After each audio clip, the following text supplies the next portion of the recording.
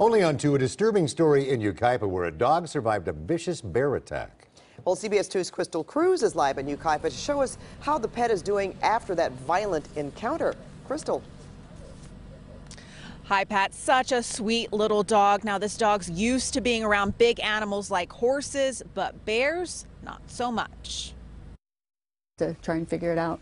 Sydney, the herding dog, has a nasty gash from back to belly. But we didn't hear a peep out of her. She did not bark or anything. Left in the mud, 5 inches of evidence of who Sydney went toe-to-toe with Tuesday. Pretty scary. Denise Casey took these photos to the rangers by her home in Yucaipa near the mountains. Said, yes, definitely a bear. Their thoughts were that they probably startled each other, that possibly Sydney startled the bear and he clawed out at her. Sydney, a little skittish, sharing her story.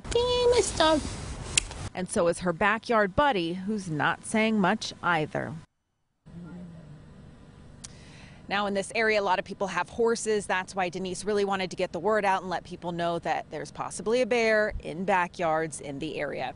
I'm Crystal Cruz in Yucaipa. I'll send it back to you guys in the studio.